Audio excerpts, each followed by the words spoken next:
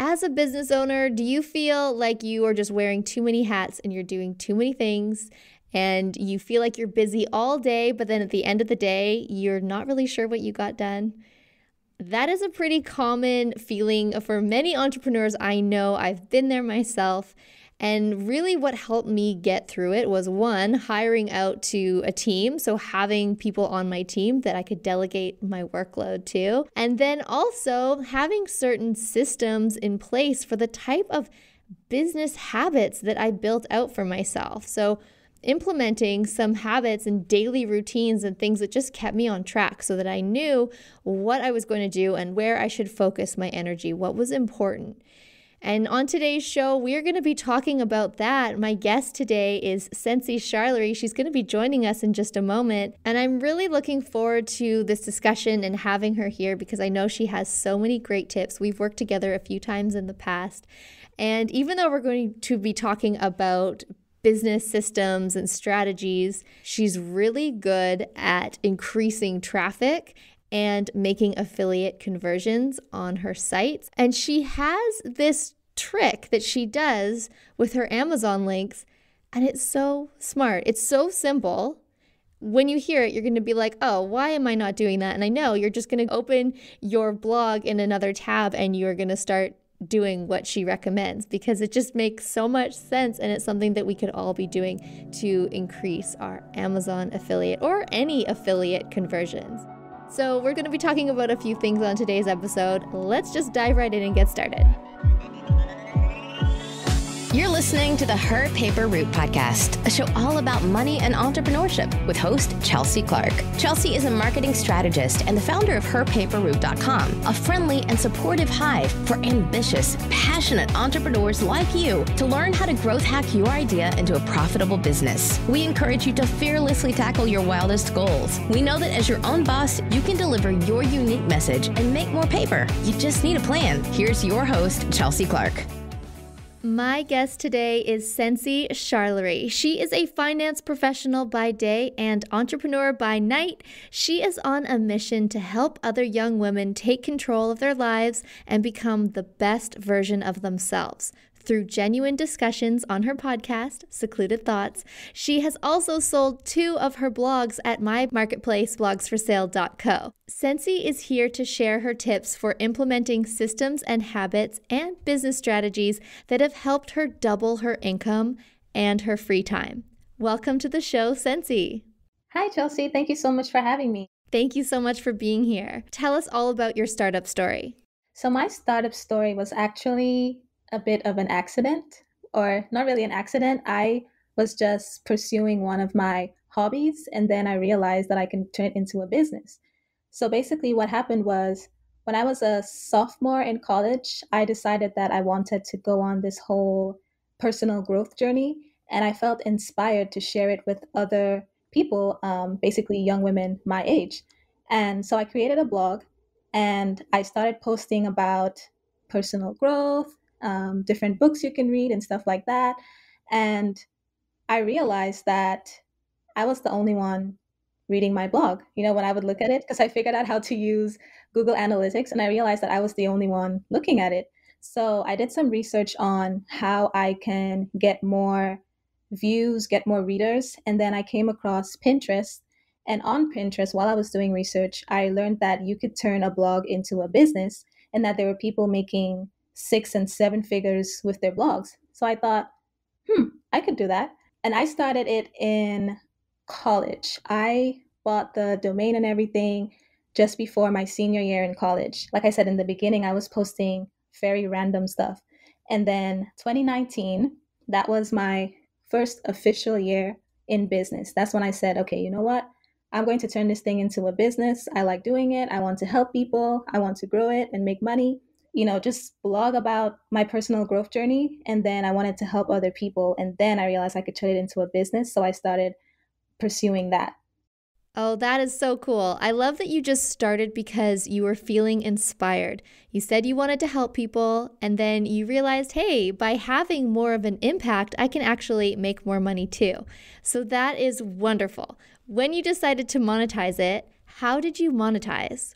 Initially, because I was still in college, I was responsible for, paying for my tuition every semester. So at first, I didn't want to invest in my blog. And that was a hurdle that I had to get over because I learned about a lot of different people who were selling courses that were helping people make money. But because I was still in college and I had to pay my tuition, I was afraid to spend money on something that I wasn't 100% sure was going to work. But then I got a scholarship, and then I decided that, okay, I'm going to take the money that I earned from my job because I was also working part time. I used the money from my job to buy about a handful of courses. And then at first, with blogging, when you start implementing different strategies, it doesn't always take off immediately. And then I also kind of hesitated to invest at first. So I remember in the first 6 months of that business year, I made a whopping $4. I made $4. And that was that was my last semester in college. I made $4. But then I was also on the back end, I was implementing all of these strategies from the courses that I learned. And then in the following 6 months, I made $10,000. Oh, nice. Yep. So what do you think made that change from $4 to $10 to $10,000? What happened in between that? So for one, I realized that I really had to work on my mindset. And one of the things you always see in courses is mindset modules. Like there's always something in the beginning on mindset. And I initially always zoomed over that because I thought, okay, just give me the strategies and let me make some money. So some of the courses I bought, I really didn't look at those mindset modules. I just zoomed over it. But it was after a couple of months or weeks, I should say, when I really wasn't seeing results, I started to work on myself and I focused on treating my blog as a business versus a hobby. So the very first thing I had to do was work on myself. I had to do some personal development. I had to change my perspective and treat it as a business. And then as a result, I realized that I had to create systems in my business because a lot of people started talking about systems. So what I did, I started off pretty easy. I basically created a simple Google Doc, and then I wrote all of the major activities that I had to do for my business, and I titled it like activities required to run my business. And with blogging, it was things like creating content, graphic design, marketing, which was basically Pinterest and email marketing.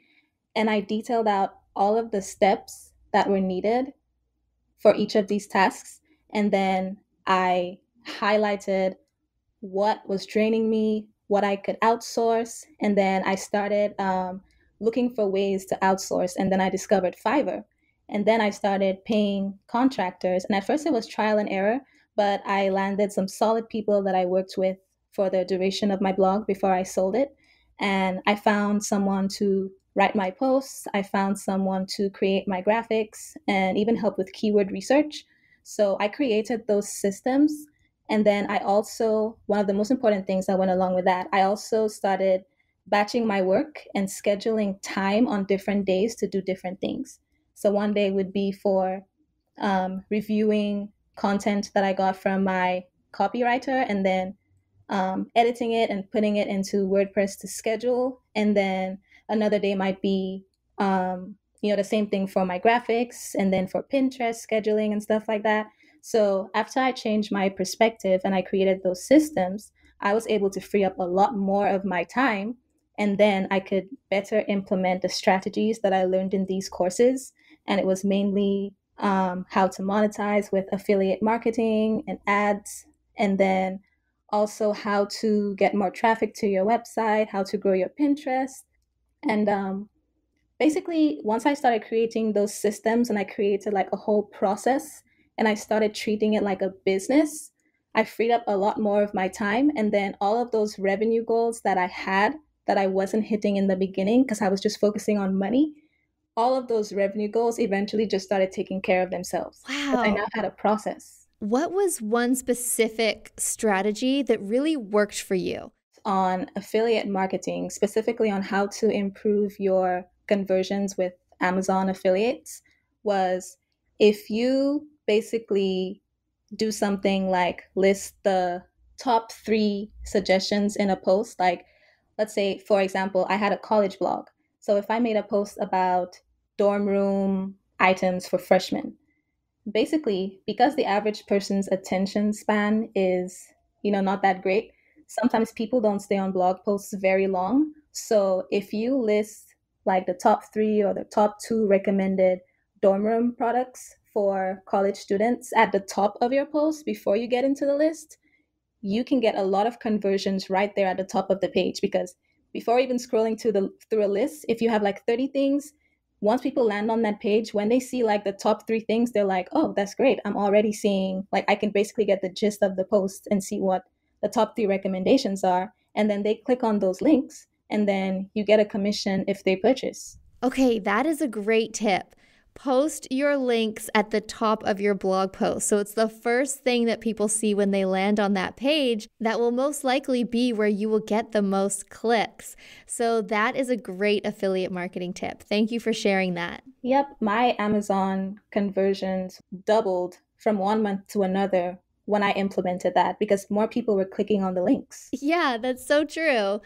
When we were selling your site, buyers kept asking me, how is this possible? How is she getting such high Amazon conversions? Like, let's see the screenshots. And we showed them the screenshots, and sure enough, it's all there. So I can attest that that does work, because I have seen your success with that. So well done. Yep. I went through all of the popular posts that I had that were affiliate posts, and I did that for every single one of them.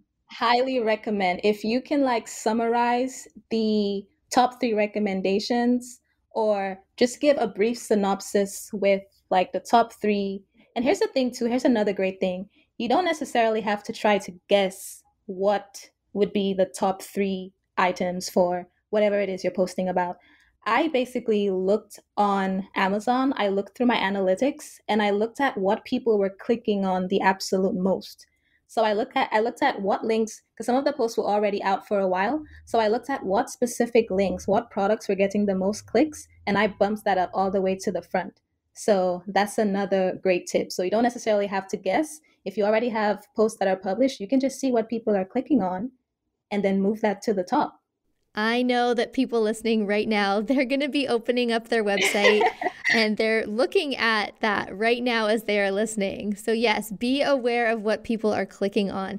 Take a look at your analytics and go into your Amazon dashboard, see what is selling, what's being clicked, and how you can build on that. Running a profitable blog takes a few great tools. I know it can be hard when you are trying to develop and monetize, when you don't know which tools actually can help you get ahead and which ones are just pricey, shiny object distractions. To make it really easy for you, I have compiled a list of all of the tools, software, apps, templates, and training that I use to run and scale my blog and business. From the best email service providers to legal page templates to beautiful styled stock photography, reliable web hosting, and even cart systems for selling digital products. It's all there. Find all of the tools of the trade that I swear by going to herpaperroute.com/tools. Sensi, you have actually sold 2 of your websites at blogsforsale.co. Can you walk us through what that process was like when you were putting your site up for sale? Oh my gosh, Chelsea. That was like one of the best things I did in my blogging business, to be honest, because I eventually felt kind of burned out, because my blog was a college blog and it made sense when I was in college. But after I graduated, I didn't want to keep writing about college content. So my initial plan was to just set it and forget it, because it was earning passive income and I knew which seasons I would get the most money. I intentionally just wanted to set it and forget it. And then one day I was on Pinterest and I saw this post about how I sold my blog, and I was like, you could sell a blog? Like, I had no idea you could do that. So I read the post and she talked about how she sold it through your website. So I emailed her and I was like, can you walk me through the process? Like, what was it like? And she was like, yeah, Chelsea is great. Highly recommend you sell through her. She makes everything so easy. I was like, okay. So I went to your website, and I love how you have a link on there to get a free valuation, because that was like the first thing I clicked. I was like, oh, that's nice. I could submit this right away and just wait for you to reply, and then we can have a conversation. So I filled it out, and then that's when we started talking about, prices and everything. And I remember I had like so many questions in the beginning, and you were very patient with me and you answered all of these questions. And basically, it was like all I had to do was just have you listed, and then I literally just moved on with my life. Like, you took care of everything in the background, and that honestly exceeded my expectations, because I thought about selling it. After I did that, I tried to do some research. I was like, okay, if one person's selling it, then there's probably other ways to sell it. Let me just do my research before I jump in. And then there's like websites where you could sell it on your own, but then they talk about like contracts and stuff like that. And I had no idea like how I could trust somebody to hand over everything before I get paid and stuff like that. But you literally took care of everything. Like, you had the contracts ready, you talked to all of the potential buyers, and basically it was very easy because I have a 9 to 5 and I still work. So I literally just had you listed, and then we would talk when there were offers, we would negotiate. And the first one sold pretty quickly. The smaller one, yeah, that one sold pretty quickly, and then I got a glimpse of what the process was like, and all of that, and I was like, oh wow, this is pretty simple. And so I felt more confident. And then the second one sold, and that process was even easier. And I was so surprised. I was like, all I had to do was, talk to you at first, and then you listed it, and then you came back with offers. And then when I accepted the offer, it's like you literally detailed all of the steps. I was so nervous in the beginning. I was like, oh my God, this blog I have files since like 2018. Like, how do I transfer all of this? I had no idea how to transfer a domain and the WordPress and all of that. And as soon as I accepted the offer and we signed the contract, you literally sent a detailed email with like everything to do. And I was like, wow. I was like, this is amazing. And then once we went through that, it was like a smooth transition. It was like the easiest thing I've ever done, honestly. Well, that really makes me happy to hear. Thank you. And I just want you to know it was pretty easy to sell both of your websites because they were just really high quality sites. You did beautiful work. It's great content. And as soon as we listed your sites, we had so much interest from buyers on both of them. So you are an awesome content creator. And if you are ever working on another blog in the future, please do come and let me know because yes, you make great work and I will find you a buyer in no time. I actually am. I started one and I was like, yep, so I'm going to start this and then I'm going to sell it with Chelsea. Cool. Because I already started with the end goal in mind. So it's a niche site that I'm working on. Because that's why I refer to myself as a creative entrepreneur. I just love creating content online.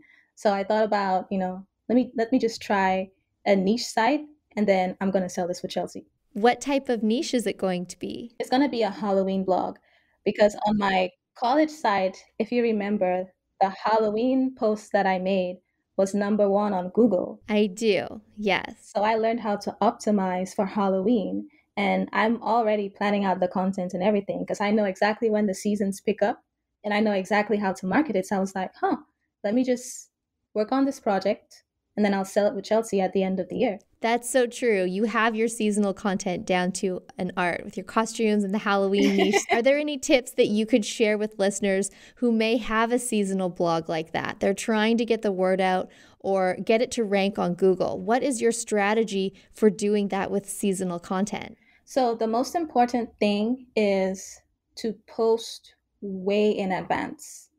Like, Halloween is in October, and I'm planning to have everything posted by the end of this month, and it's April. And the reason for that is, #1, if you plan on using Pinterest, which I would highly recommend, it's like the #1 way I got all of my traffic on my other blogs. if you use Pinterest, typically it takes a couple weeks for the pins to get traction and really like rank. And I learned a lot about how to get traffic from Pinterest. So you have to create those optimized pins on Pinterest to link back to your blog. And it's going to take a couple of weeks for those pins to gain traction. So you want to post in advance. I would say probably about 2-3 months in advance of the season, just to give yourself that extra time so it can start picking up. And then by the time it's in season, if you do everything right, if you use those keywords, and if you don't know what those keywords are, basically if you type in Halloween, for example, the search terms that populate beneath that, these are keywords. You want to make sure you use that in your pin descriptions and also in your blog posts. So when you schedule those pins and you optimize them, by the time the season come around, your pins will be ranking if you do it correctly, and you can gain a lot of traffic instead of posting like in September and then trying to like rush everything and think it's going to work out, and then you're just going to get like thousands of views in October. So the number one thing is to start way in advance so that it can sit. And then also I know with Google, it takes some time for them to crawl your website. And then also if it's new, if you don't have a lot of backlinks on Google, you probably won't have like a high domain authority. So Google takes longer than Pinterest, but the main idea I want to carry across is that the search engines will take time to rank your content. So you want to post way in advance. Yes, that is a very good tip. Are there any other systems or tips that you wanted to share that we hadn't touched on already? Another thing I want to touch on is focus on creating value instead of making money. In my first 6 months of business, I was very money oriented. I was very focused on making money. I had these revenue goals that I wanted to earn, and I didn't really focus on providing value. And if you think about it, the people you follow on social media or the bloggers you subscribe to, or even podcasters, the reason you are hooked on their content is because it provides value to you. It's useful to you. And as a result of providing that value, your platform, whatever you use, is going to grow organically. And as it grows, you will make more money. So the main thing you need to do is focus on creating value versus money.